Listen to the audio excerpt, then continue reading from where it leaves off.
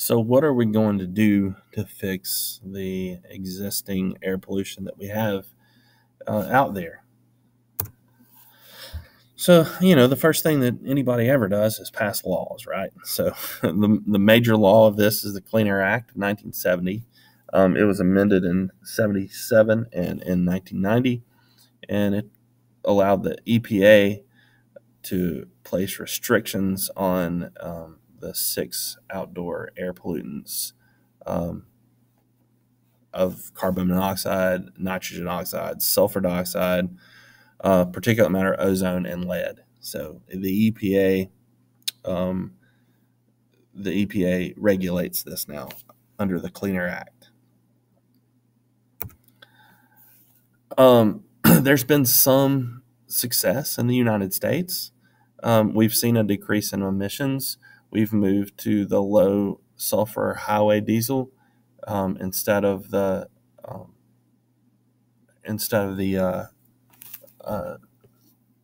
high content sulfur.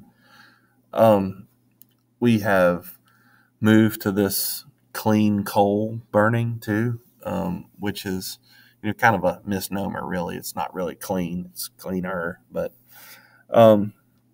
But we have decreased our emissions of air pollutants. But the problem is the EPA does not govern anywhere outside the United States.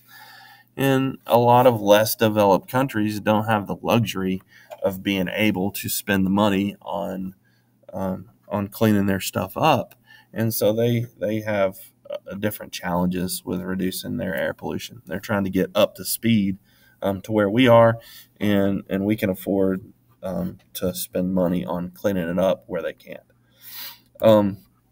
Another thing that you might see is a cap and trade program. So it works something like this.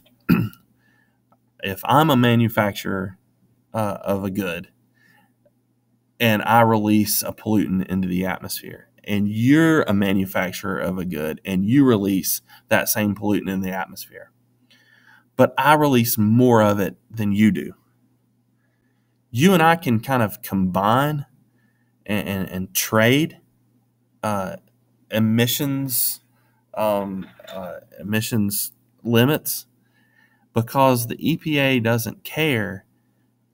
Let's say that they set the standard for 50 parts per million each. So if I can release up to 50 parts per million of whatever pollutant, and you can release up to 50 parts per million, that's 100. What difference does it make if I release 70 and you release 30? It's still 100. And so we can combine and cap and trade. And that's okay. It's fine. What the government tends to do, or the regulators tend to do, is set a limit and then lower it every so often, so we can continue to strive to clean up our emissions. But it works okay. It's not a permanent solution. Catalytic converters. All cars have to have catalytic converters that are manufactured today. What happens in a catalytic converter is there's metal catalysts in there that convert things like nitrogen oxides and carbon monoxide into carbon dioxide and water and nitrogen, which helps to reduce the amount of primary air pollutants from cars. And in places like Gwinnett County and DeKalb County, they have emissions inspections. So you cannot get your tag renewed unless you go to a place every year and pass your emissions inspection. Jackson County does not have emissions because we just don't have enough people to make it worth doing. But Gwinnett County does. And if you have a car that does not have a catalytic converter or something's wrong with the exhaust, you're not allowed to go renew your car tag and title. So you'll be driving illegally without a tag. This is called a wet scrubber. These are installed on top of smokestacks from factories. The exhaust gas comes through this pipe, and water is poured in here and sprayed. And that water clings to the heavy particulates in the exhaust, and they drop out and go down this pipe to dirty water. The rest of the air comes up through another filter and out the smokestack here, cleaner than it was when it entered. And these are very, very expensive. They're also very, very effective.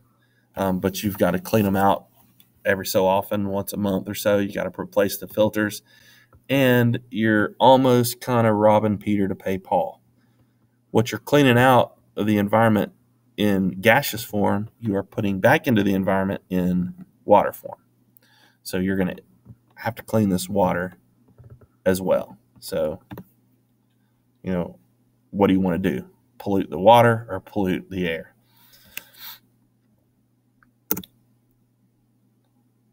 All right. We'll make a stop here and make a new video about the health effects.